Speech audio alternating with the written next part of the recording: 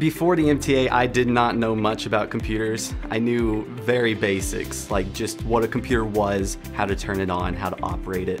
After the MTA, I learned a lot more about how to take apart a computer, what parts make up a computer, and then how to troubleshoot and fix a computer. The MTA definitely made them look at me a little bit more seriously than they would have without it. I'd say without it, I definitely wouldn't have been prepared for the job. I want to show people that we're different, that girls don't have to stay in a mold, that we can do something different with ourselves.